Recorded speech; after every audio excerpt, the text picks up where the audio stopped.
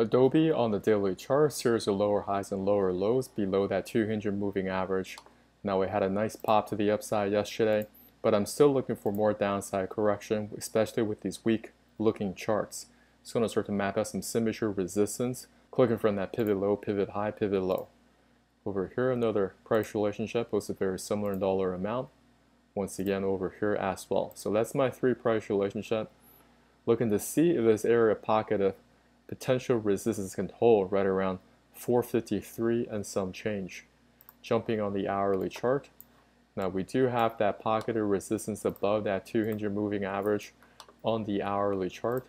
I'm going to map it out real quick. The overall trend is still down, is still weak to the downside. Looking for a move, a nice little pop to the upside to this pocket of resistance, potential resistance. From here, looking for more downside correction. If you'd like to learn how to find high probability setups using Fibonacci analysis, check out my course in the descriptions below. If you haven't subscribed to our channel, subscribe now. Hit that notification button. Our first goal is 1,000 subs. We go over cryptocurrencies as well as US equities. Love to hear from you in the comments area. Talk to you soon.